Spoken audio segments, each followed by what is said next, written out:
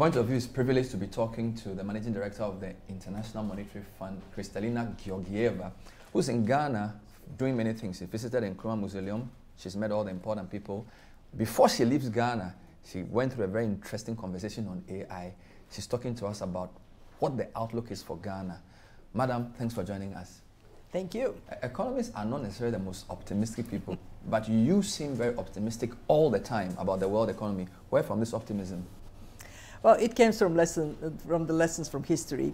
We know that over centuries, the world economy has gone through zigzags, up and down, up and down, up and down, but the general direction is upward. And what is driving that progress in economic life? Technology, accumulation of capital, and economic integration. We have to be mindful that success is only possible when countries have strong fundamentals to step on. Good governance, good institutions, good policies. Some can call you the crisis managing director. You took over in 2019, COVID 2020, brief recovery 2021, 2022, currency crisis everywhere, inflation 2023. When will the recovery come for the world? What we are seeing is that the world economy has been surprisingly more resilient than we thought it would be. And the foundation for this resilience is lessons learned, especially after the 2008 global financial crisis, that helped us have a strong, more resilient banking sector, to have good fiscal buffers, sound policies. What we are seeing this year is growth is slightly above what we projected earlier, around 3.1%. Inflation is going down. What does it tell us? Monetary policy actions of central banks work. And in Africa in particular, finally some sun on the horizon of those countries that want to go to markets, with Cote d'Ivoire, Benin, Kenya, tapping into financial resources after a period of doors being closed. One challenge, though, has been how monetary and fiscal policy sometimes don't work together. So central banks are doing their best with their rates, but some of our inflation is supply side. So some of that is difficult. And the financial guys are also trying, fiscal guys, are also trying to protect the poor. Elections are also coming. Right. How do you resolve that? With great difficulty. From the beginning of the spike in inflation, my message was, it is like driving a car with the monetary policy putting a foot on the brake. Fiscal policy should not press the accelerator, because then we are for a crash.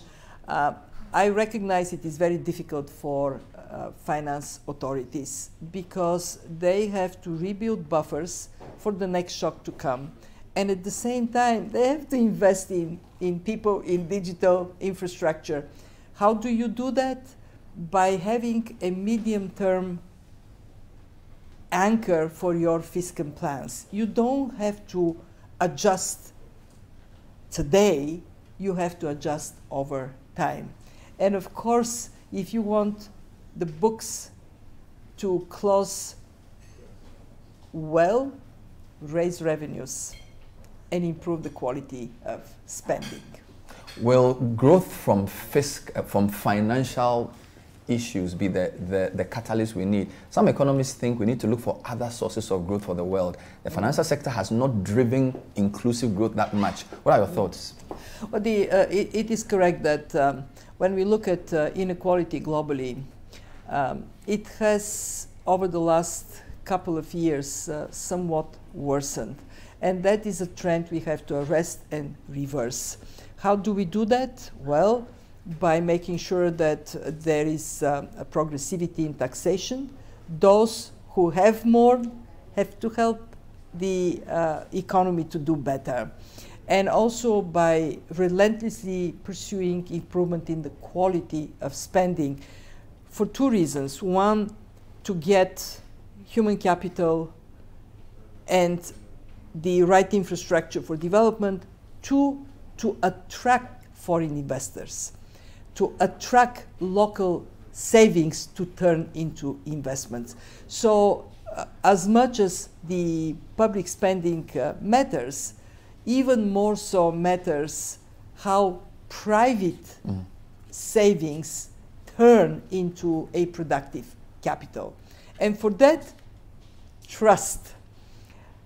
An investor have to feel investors have to feel confidence that if they make an investment, it would lead to benefits for them as well as benefits for society. Emerging markets and sub-Saharan African countries particularly feel hard done by. The markets usually take a dimmer view of their outlook. And then by no fault of theirs, for example, when the US Fed cuts their rates, capital moves out, currencies fall. Nigeria, Ghana, lots of them. You are from an emerging market, so you understand this better than most. What kind of anchors should emerging market SSA countries put in place to reduce their vulnerability to these external actions that really are not their fault? Well, the best avenue to pursue that is get your policies in good order, get your institutions to deliver transparently for the economy, for people. Nothing is more effective than strong macroeconomic and financial performance in a country. We have seen in Ghana, yes, it was the COVID shock that pushed so much hardship on people, but it was also excessive spending during an election period. Learn lessons from the past, apply them for the future. You've given us $1.2 billion in Ghana. What's the signal? We got 600 million. You did your first review, another 600 million. Are we stabilizing? Are we recovering? I want an adjective to describe where we are. Well, thank you for this question. It gives me a chance to prove that optimism is justified. Ghana is doing well. We growth prospects for Ghana improving. We projected 1.5% growth for this year. It reached 2.3%, 2023, and 2024 we see good prospects for growth. We projected inflation to fall from 54% to 27%. It is now already 23%.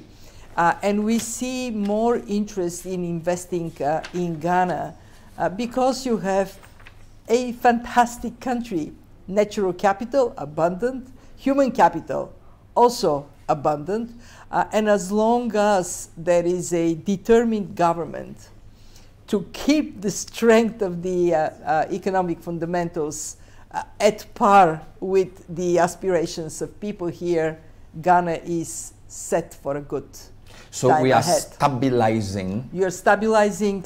You're definitely stabilizing. We see it in exchange rate, no more jumping up and down as it did before. We see it in the advancements of negotiations with the creditors of Ghana, with the official creditors and the private sector creditors. I am, while I would say this, stay the course. The job is not yet done. We are climbing a mountain. We are high, but not at the peak just yet. I am optimistic from what I have seen. Some people feel the most important number is the debt to GDP. And they feel inflation is giving us a false sense of security because the nominal debt, because of inflation, it looks smaller. So the debt to GDP is coming down. So it's almost like the central bank wants to inflate away the debt. Any cautions there, and do they have a point when they say the government is trying to inflate away the debt? So yes, the two notes of caution. One, we do need to have anchors and then stick to them. For Ghana, what we are proposing is 55% net present value debt to GDP and 18% max the share of debt service into government revenues. Anchor your situation in a clear, stable manner. And two, we recommend that Ghana takes a very serious look at how the fiscal situation in the future can be stable, so we don't go up and down again. And we are recommending a fiscal council, reputable people, independent, able to say objectively, this line of spending, yes, and this one, no. Some people feel the IMF was very lenient in agreeing to the program. In terms of the staff work, the board was quite quick to say yes because you were desperate for a good story, which has to be Ghana. Now, this program, the middle point is an election. And if you look at every election year, deficits have gone up, except 2004. Isn't it too risky to be sounding this optimistic when we know from history that every election year, because of the pressures on the fiscal side, things tend to go awry? Look, of course, we can see retreat based on a desire for short-term gains. But this is not what I heard here in Ghana. From the president to the vice president, to the Minister of Finance, to the central bank governor, I got one message. Ghana is determined to stay the course. And I'll tell you, yes, we want to see Ghana succeeding, no question about it. It has all the reasons to be successful. But this is not why we came so quickly to support Ghana. We did it because we quickly reached an agreement on tough measures to be taken for the benefit of people in Ghana. And I want to tell those who are listening to us, there will be benefit from the pain you're experiencing today, because a country that is strong in its fiscal position, that doesn't own too much to others, is a country poised for success. I like the analogy you gave recently when you said, even though the best time to put up the roof is when the sun is shining, you still need the roof when the rain is falling. So it's in a sense, and this is my final question, by the way, we seem to be building a roof in the middle of a rain. And because of the structural reform, taxes are quite high. People are not very happy. People are complaining a lot. What's the guarantee that this roof we are building in this rain will benefit from the house, especially as poor people? You know, I lived in a country that went through an incredibly painful adjustment, Bulgaria in the mid-90s. If you think that you have an inflation problem, look at us. Inflation was 8,300%. The pain on people was enormous. But that pain translates into building fiscal discipline. Debt to GDP is 23% in Bulgaria today. Wow. And creating a strong, vibrant economy. Income per capita quadrupled. People in Bulgaria are 4 times better off. So yes, there is pain, but if we are persistent, if we do the right thing, that would be beneficial for society. Just a bonus question and of course the IMF doesn't tie your support with social human rights issues, but it's a big LGBT law that has been passed. And we do know that your sister organization, the World Bank, has concerns about this. And we do know that sometimes assurances and partner financing see your programs through. What's your general concern? Have you spoken to the president, the vice, and all the teams? Have you spoken to Parliament? What's your thoughts around how Ghana can navigate this in order to jeopardize the program? Well, I understand that people in Ghana have taken this law to the courts. And all I can say is that a more inclusive society is a more successful society. You want Ghana to flourish. Make it so that everybody can contribute to the fullest to this country. We'll leave it there. Thank you very much, Kristalina Georgieva, first person from an emerging market since 1944 to be head of IMF as managing director. Long may it continue. We are rooting for you. Thank you for joining us on the program. This has been an intro. When we come back, we'll take you into the panel discussion where she spoke about how AI can catalyze growth if done properly. This is the point of view. Don't go away.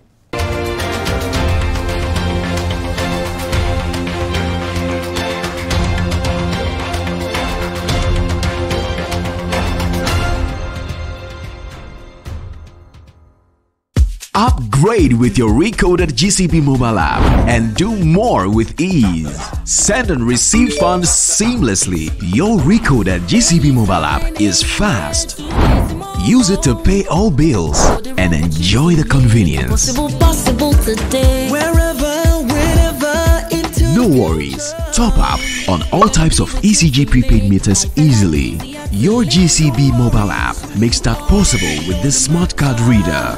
Live your life, make it better. No matter where you been, you don't need no account. Pay your subscriptions and fees to over 150 merchants. It is safe and timely. So easy, no worry, no stress. All transactions on GCB mobile app are smooth. GCB mobile app, upgrade your style. GCB Bank, your bank for life.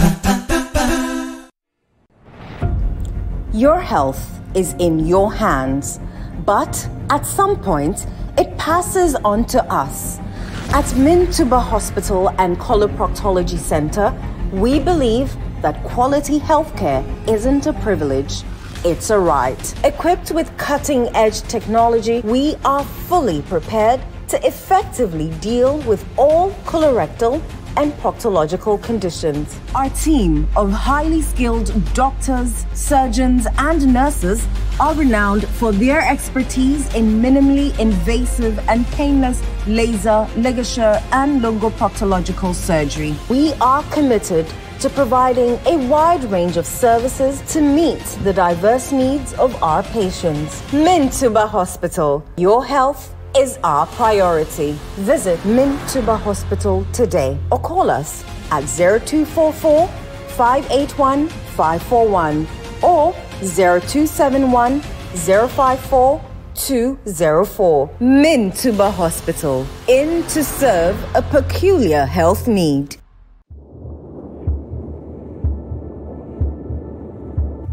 Our stories begin right here. And we never write them alone. Sometimes we write them with someone who puts our story first. Other times with someone who puts their own story first. There'll be pages we love to read again and again, and some we'll barely remember. Sometimes we feel like the hero of our story, and other times, not. There are stories of dreamers, stories of creators, stories of strivers, stories of believers, and we're inspired by them all. That's why we invite you to write your story with us. Your story matters. Hey, what's up? How far with your internship? To be honest, I'm so nervous about starting this new role on Monday. Oh, please. I know you'll be great at it. You should be worried about what benefits they have. Example, do they have health insurance? I doubt they will have that for internet. But no shaking. I have NHIS already. After you're on a line, Ina, look at you. What are you going to do in the office when you can just download the app to register for an NHIS membership? Yes, my people. You heard right. You can now download and register your membership on my NHIS app. No long queues or tedious paperwork. All you need is your Ghana card to register for yourself and for others. Once you register, you get a new digital NHIS card on your phone. My NHIS app gives you access to credentialed health facilities and services across the country. NHIS covers over 95% of disease conditions in Ghana. Access to healthcare just got easier. Now let me sign up quickly. Miss Seth, I'm starting work next month.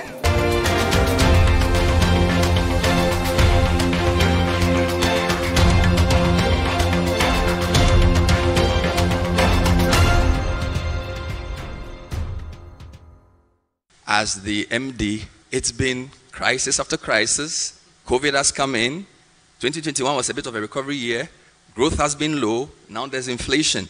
So a listener wanted me to ask you, Are you interested in AI because it's an escape for you from all the big problems that you have to solve? Or is there a sense in which this AI thing is the solution to some of the problems you are trying to solve with the low growth and what AI can do? So let's start off with you, Madam.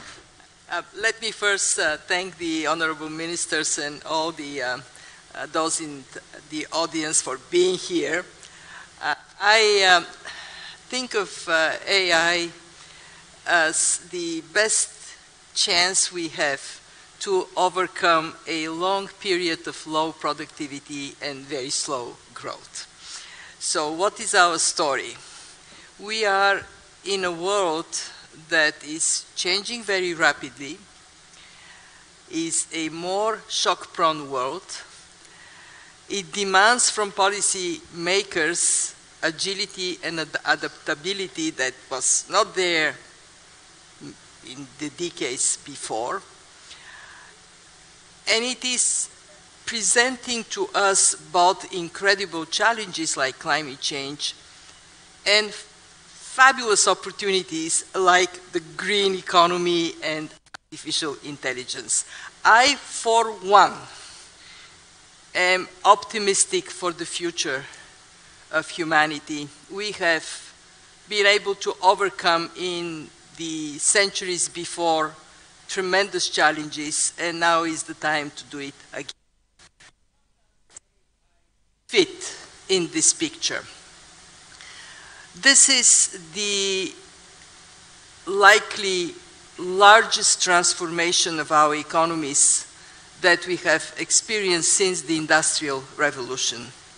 It can be this big bang that allows us to live longer, healthier, better educated, more productive lives.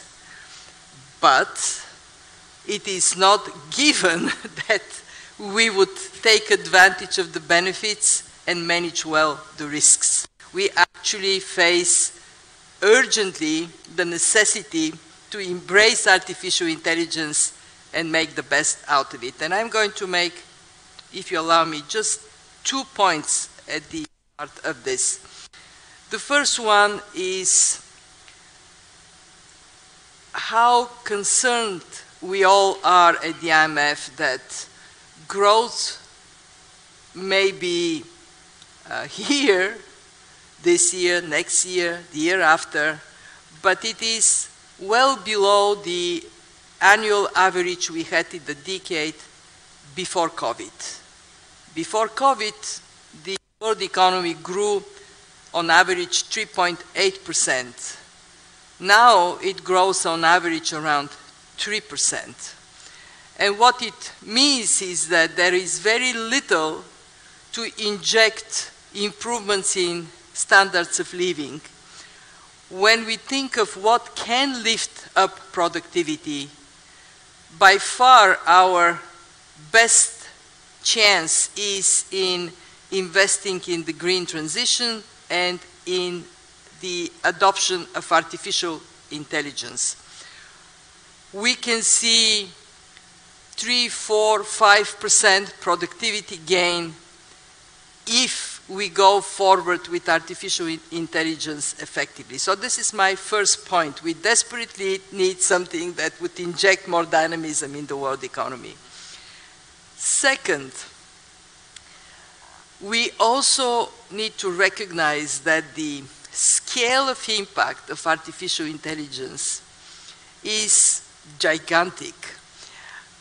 When we looked at the labor market's impact over the next years, in advanced economies, some 60% of jobs would be impacted. In emerging markets, 40%, in low-income countries, 26%. So this is like a tsunami hitting the labor markets. We have to think how we can make the best out of it, prevent artificial intelligence instead of source of good to turn into a source of inequality, misinformation, deep fakes, distortion in our lives. Thank you for that. And on the last point you made, at the bottom of your report, this 125 countries that you surveyed, it's quite interesting that the countries that are most ready, the Singapores, the Denmarks, the USs, they obviously will face a bigger risk, but they are readier. And then the poorer countries who have a lower risk for their labor markets are not that ready. What are some of the country-specific things that have to be put in place to move a country into greater readiness? We identified 4 areas where progress has to be made, and different countries are in a different place with regard to those areas. Number 1, digital infrastructure. Without it, it is very difficult to capture the of artificial intelligence. What we know is that digital infrastructure is more advanced in advanced economies. We know that in Africa, on average, access to the internet is still only 50% of the population. Some countries do better, but some countries do worse.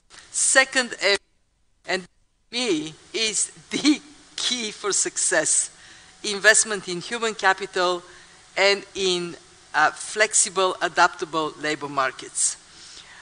When we look at countries that have strong, dynamic, agile labor markets and investment not in mechanical learning, but in learning to learn, ability to shift from one task to another, the Denmarks of this world, the Singapores of this world, they're better prepared. 3, innovation and how it fits into entrepreneurship. You can have research and development, but not feeding into the dynamism of the economy. And 4th, regulation and ethics. And what is so interesting to me is when we did our assessment of preparedness, the United States, that is way ahead in terms of advancing artificial intelligence, the so-called Magnificent Seven, the 7 companies that dominate are all in the United States, they did not come up as number 1 in this index. It was Singapore, followed by Denmark. What is in the United States still not quite there? It is actually human capital universally prepared for it, and then, of course, regulation and ethics. Thank you very much for that, because that segues into my question for Minister Esler, because digital infrastructure is number 1 on the 4, and it appears to be what the Vice President, yourself, have been drumming home for the past few years.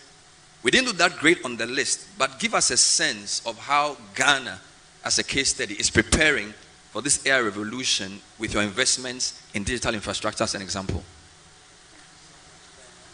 And it's a pleasure to be on this distinguished panel as well.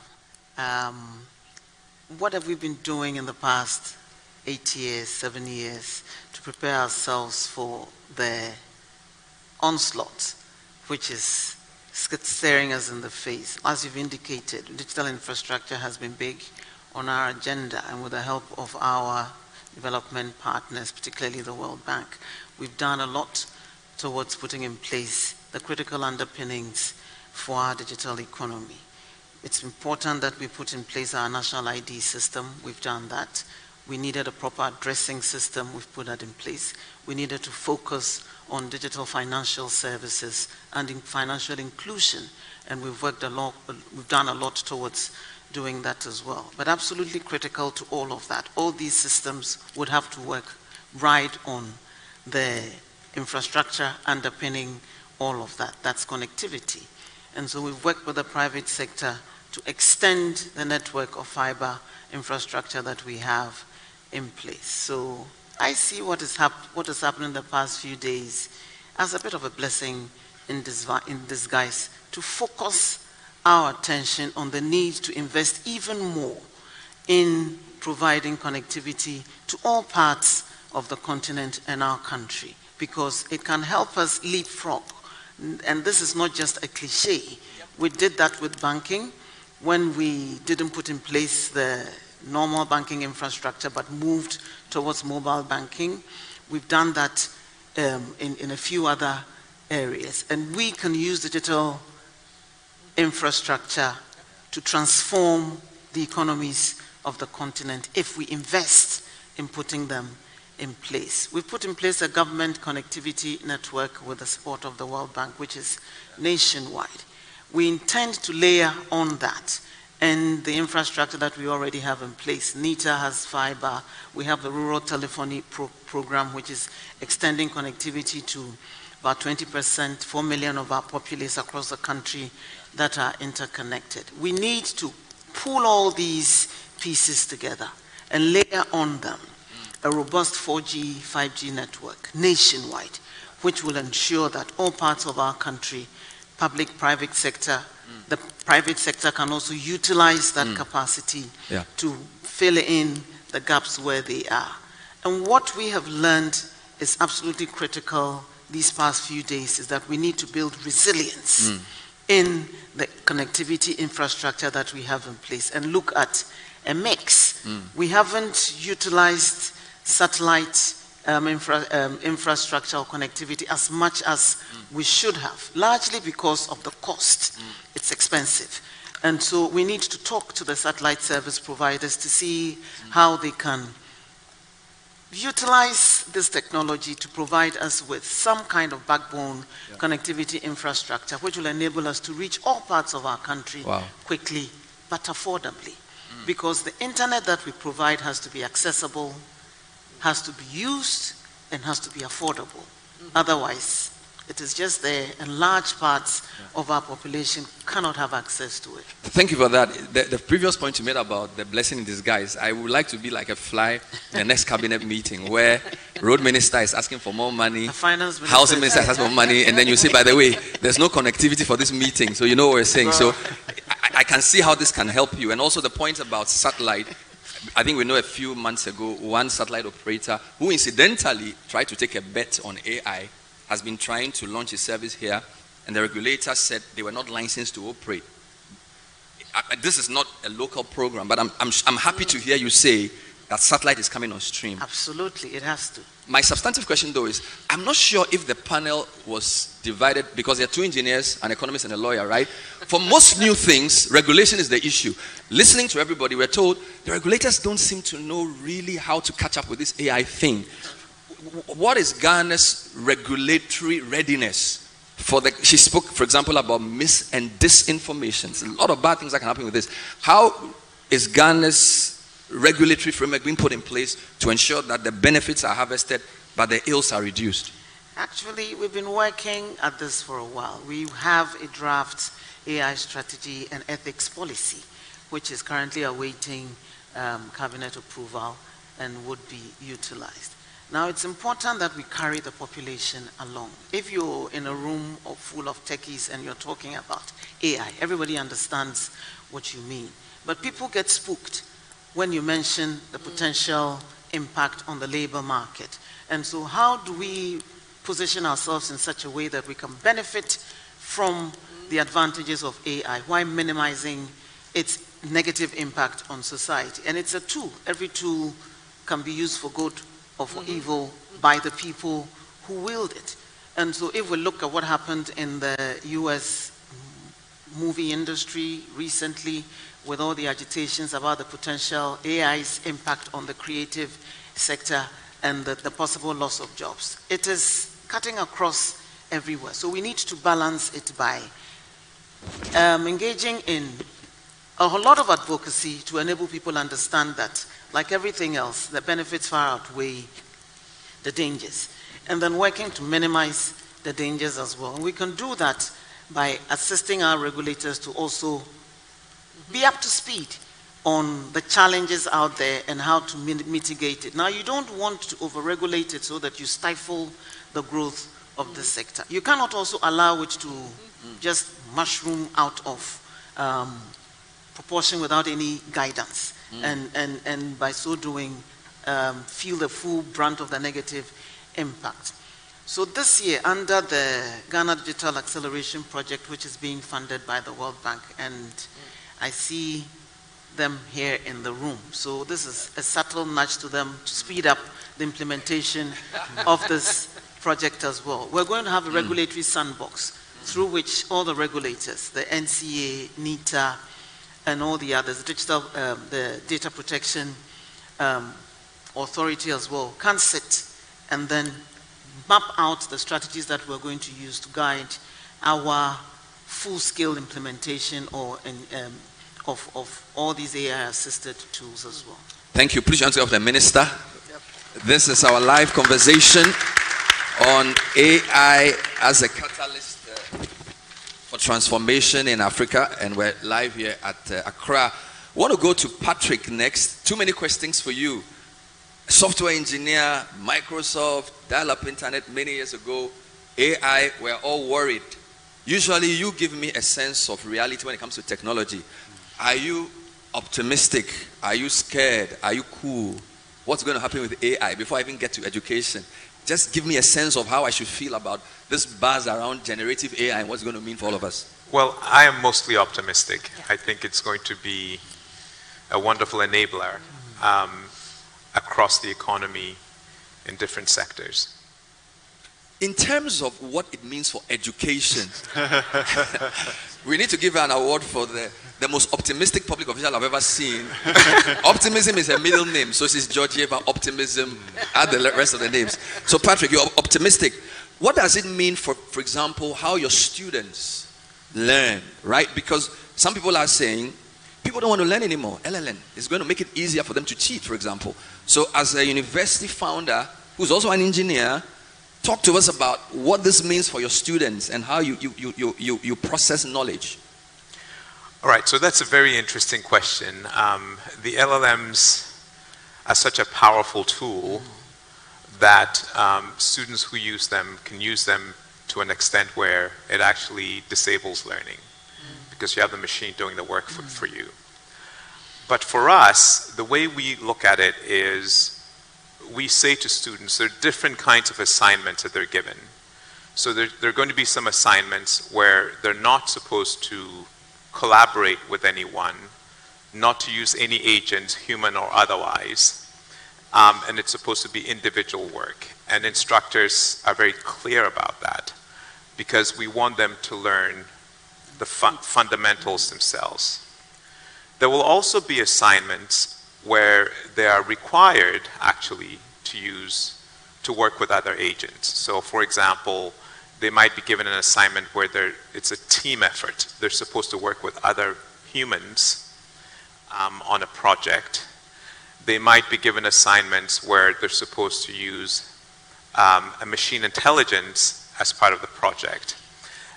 And the thing that's interesting about this is, I think for the first time when I talk about this question of whether to use technology or not, we've always thought of technology as just tools. And for the first time, I find myself using an analogy of teamwork with other humans to say that a machine might be a member of your team is a really sort of profound place to be. But it is a reality of the workplace now, that they're going to go out into industry and they're going to work with other people. They're going to work with machine intelligence to get things done faster and better. And it is our job to prepare them for that world. So what do you tell your computer science professors or your students, right? Tomorrow morning, because of course when Ashesi started, things were moving fast, but not this fast, right? So what would you say to them in terms of making sure we're ready for the kind of world that they would grow up and live in?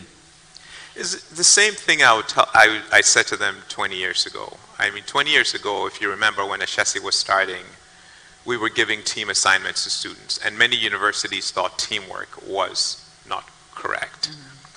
You wanted to really focus on what does this individual know. Well, we ended up making teamwork one of the core learning outcomes for Ashesi. And another core learning outcome for Ashesi is technological competence. And so we want students to be competent in the technology of the time. But beyond this, I think that there are very fundamental things that we should all be teaching in universities. It's really important to think about mindset. It's very important to think about work ethic. it's very important to think about ethical thinking and critical thinking and design thinking and systems thinking.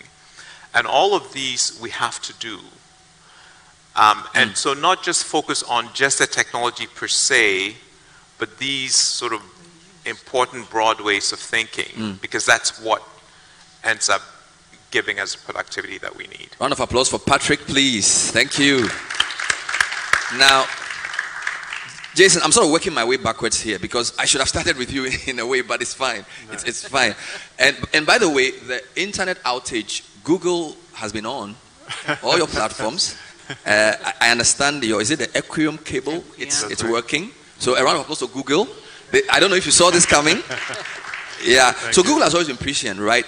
But help us, how epochal is generative AI, like steam engine, electricity, internet? Is it as wild, using a Ghanaian expression, as it's been made to seem? Is it that different in terms of how it's going to change everything? Or are we making so much of it just because we don't understand it? Yeah, no, thank you. And thank you to your excellencies, your honor, and thank you for being part of this, inviting me to this distinguished panel. Yes, AI is novel.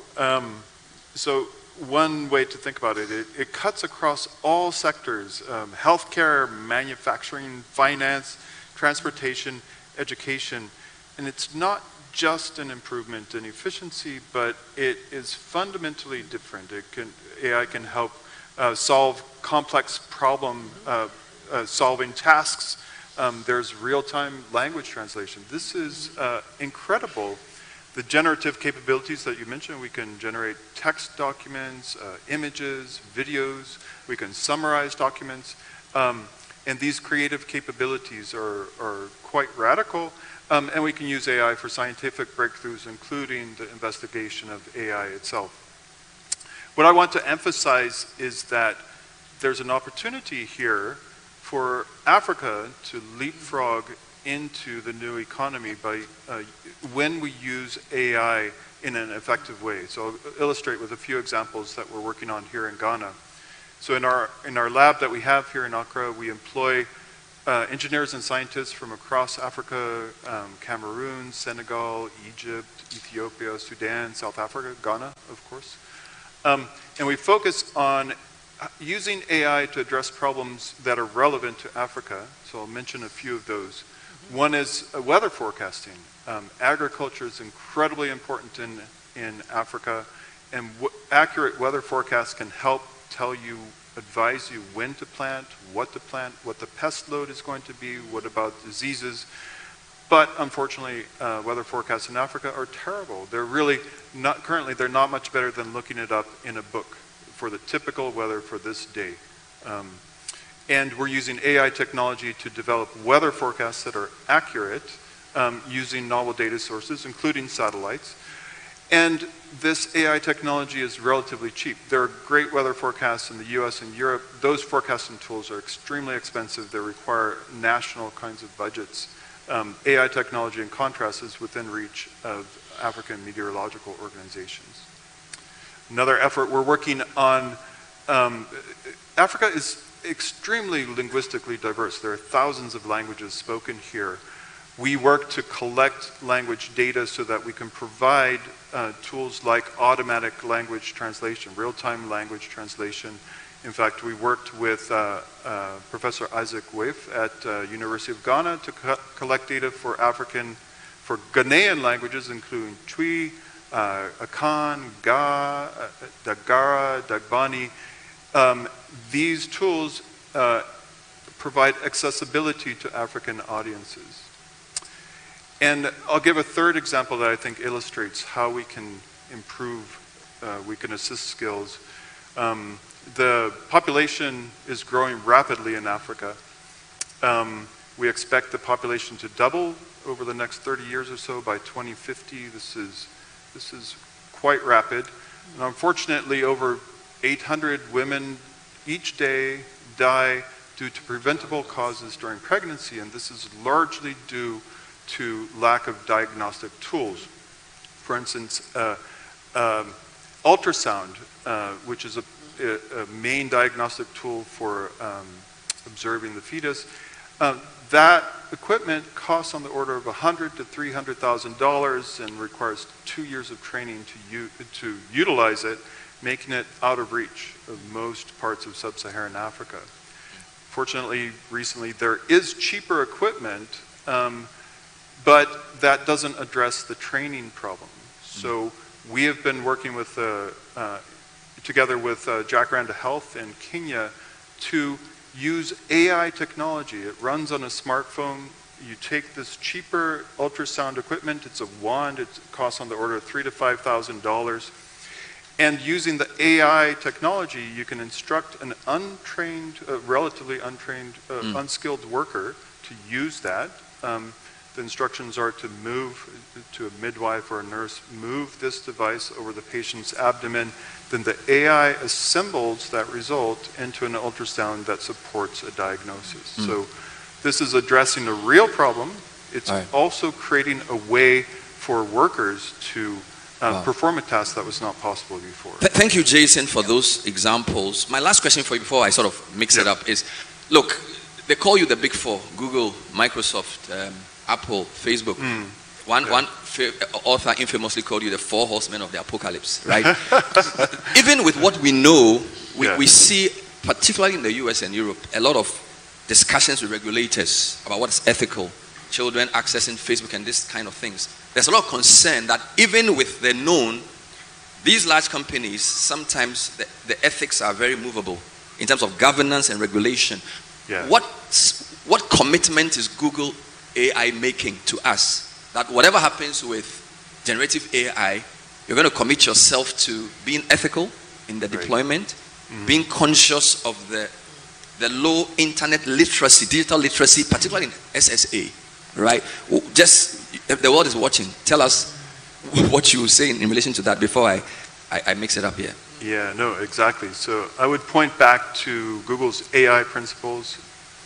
Chief principle is that AI should be beneficial, should not be misused, it should be free from bias. And there are technical ways to assure that it's unbiased, that we can address, and that it's beneficial. Now, on the technical side, we have ways to ensure that this to help ensure that this technology cannot be misused. This needs to be done in collaboration with governance, right? Wonderful. Put your hands together for the panel. But for most people listening in Ghana, the sequence would be the macro fundamentals must be right. Prices must be stable. They must have access to credit. Then they must have the lights on. Then they must have internet they can pay for before they can think about AI. Is that the sequence in which to think about this? Look, what we learned from the pandemic, think about it. The most important lesson. Countries with strong fundamentals, good fiscal, good monetary policy, they withstood the shock of the pandemic better than countries with weak fundamentals. The very same way people with strong immune systems withstood the shock from the virus. I lived in a country that benefited from IMF program. It was really hard. I can tell you there is no substitute for having economies that are functioning really well. And that fundamentals, this issue of fundamentals applies to our conversation on artificial intelligence as it applies on any other conversation. So, strong fundamentals, people. Wonderful. Put your hands together for the managing director. Minister Esla, same question. Fundamentals, right? Power sector. So, whilst AI and all of these things are nice things, they tend to be like an afterthought for us in these parts. Because if the lights are off, everybody's in trouble. Nobody wants Doomsaw anymore. If the prices of food are high, a Greek minister is angry. So basically, it's almost like you're always struggling to tell them that this is the future.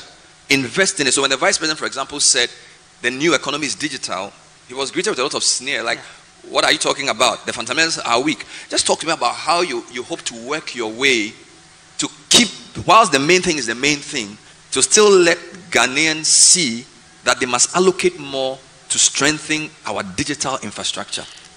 I think the lessons we learned from the pandemic, one, that without digital connectivity it was difficult to do anything at all during the shutdowns or whatever, when we were stuck at home. And the contemporary ones that we're living through currently.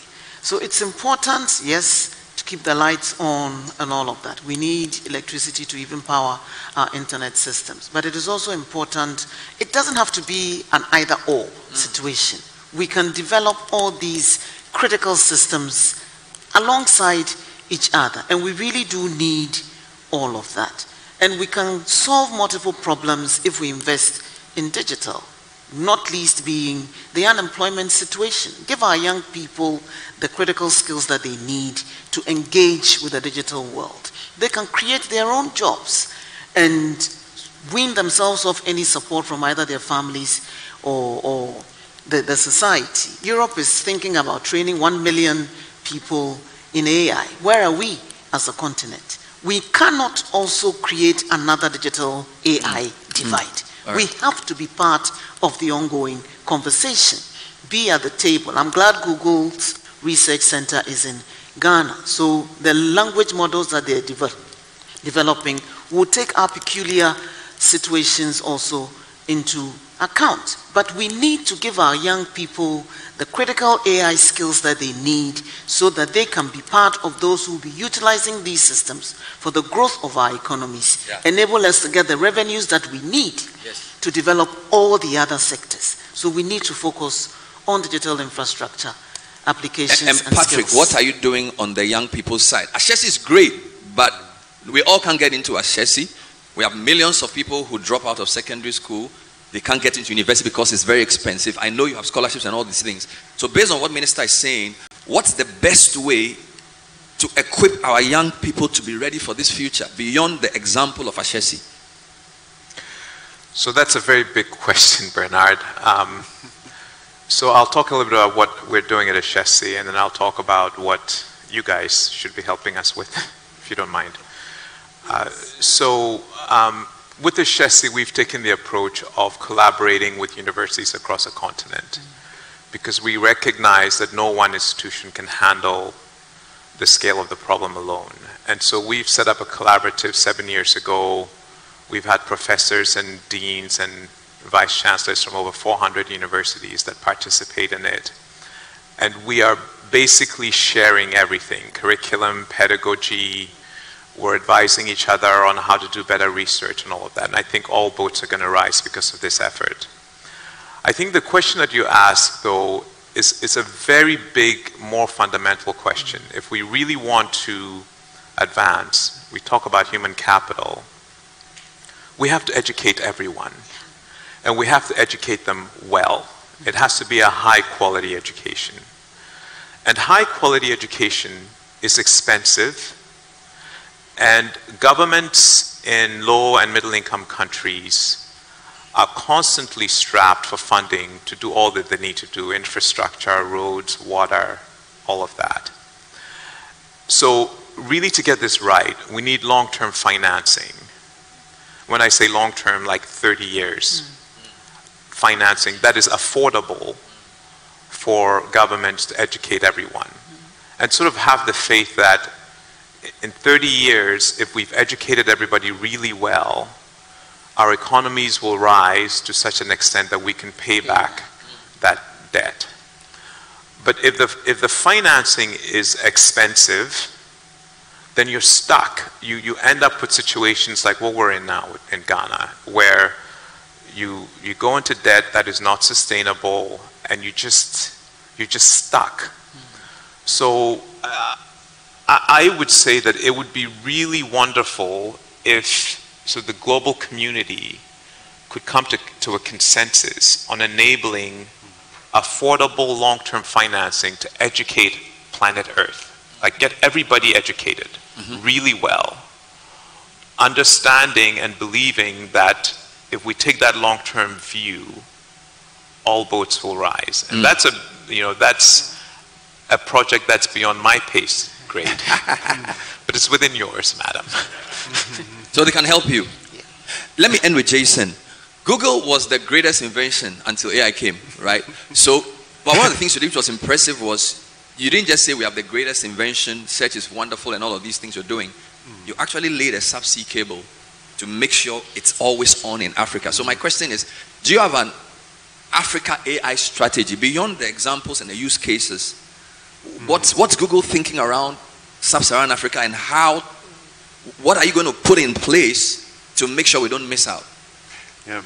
I want to actually add to what Patrick said. So we live in a time with enormous opportunities and enormous challenges across the board, not just AI.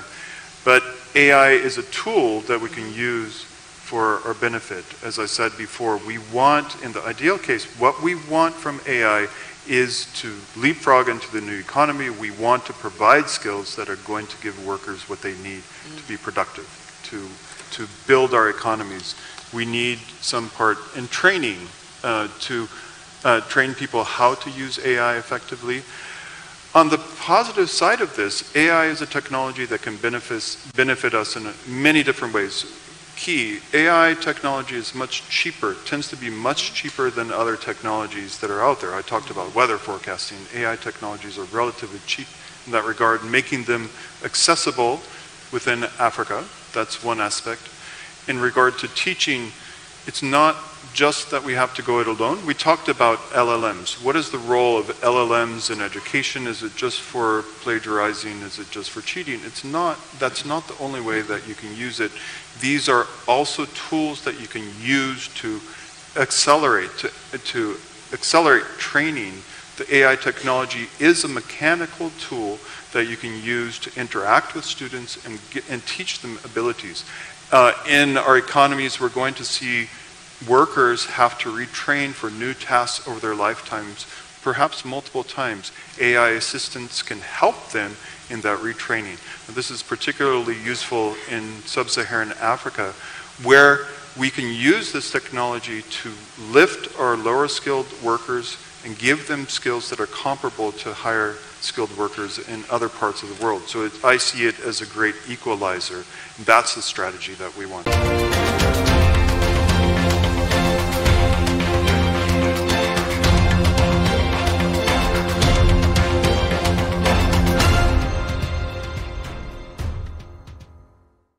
This is a call to you.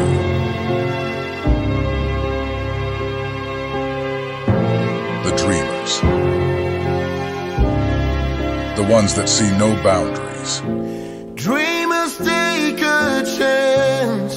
The explorers that chart their own path. Unlock the vibes, connect the energy. The ones that dare to challenge the status quo. Get connected, feel the When others try to think outside the box, you wonder, what box? Catch the wave, enjoy the ride. To the architects of their journeys. Every connection is an opportunity to explore every experience. This is your call to adventure. Your journey begins here. Be bold, be daring, be free. Connecting passions, connecting dreams, connecting ambitions. Telecel, connecting energies. Let me see. She's never had a toothache before. There might be a cavity. Don't you use Pepsodent? We used to, but I'll try the new one. Ah, that's why. But doesn't every toothpaste give cavity protection? Not really. Pepsodent's Cavity Fighter repairs tiny invisible holes to give 10 times stronger teeth.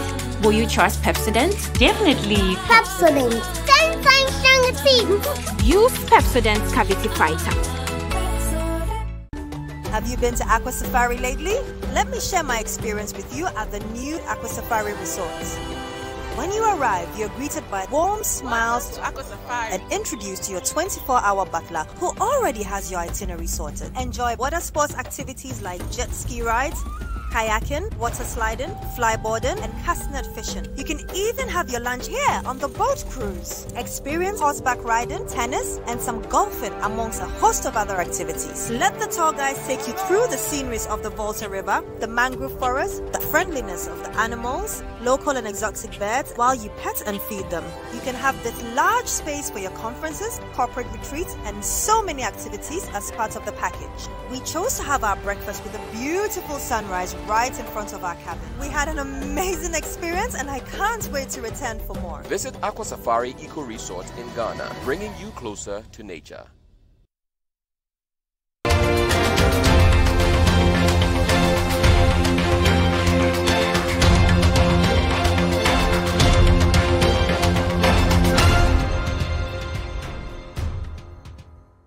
So on those powerful 4 points, we end today's show. I've been speaking in the first part to the MD of the IMF, Kristalina Georgieva, and then of course I moderated a panel featuring her, the Minister for Communication, Esla Owusu Ekufo, and of course Jason Hickey of Google, and our own Patrick Ewa.